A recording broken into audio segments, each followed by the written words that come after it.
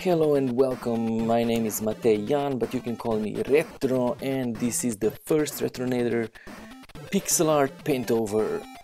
Extent of the Jam asks, what's the first things you do to improve this image? Is this image of a lovely car? And Louis Garnfeld, Extent of the Jam, is also a very good chiptune musician, so you're listening to his music in the background. Let's get to it. First of all, Louis, when you're enlarging pixel art, make sure to not use interpolation. If you look at your image, you see how blurry it is, so enlarge with no interpolation and only use whole integers, so 200%, 300%. Second, I'm going to get rid of this dithering over here, because the car has a very smooth, shiny metal surface, and dithering kind of conveys a little bit of more of a texture, so let's just get rid of that.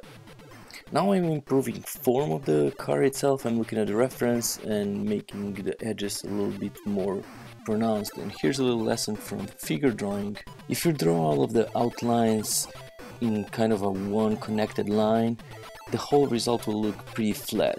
But if you overlay the lines one over the other, where the form is going over the other, it will convey this kind of 3D structure.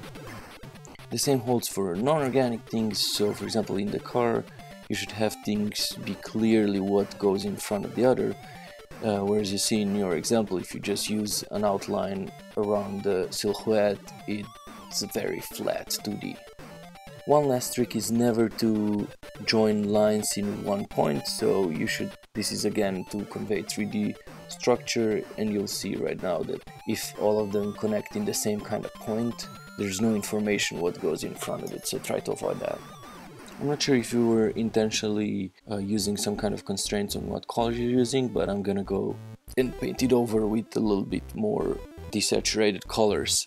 Now the reference you chose is very hard to read because there's lighting coming from all over, so I'm gonna first find another image of a car in a similar position, in similar color.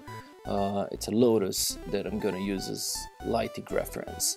So from the neutral color, now I'm first adding the shadows, looking at the reference, and the same goes for highlights. And I'm gonna do that half shine, half in the dark, split going down the middle. It looks really nice, and that's it. Here's where we started with, and here's my Paintover. And this has been the first Retronator pixel art Paintover, and see you next time.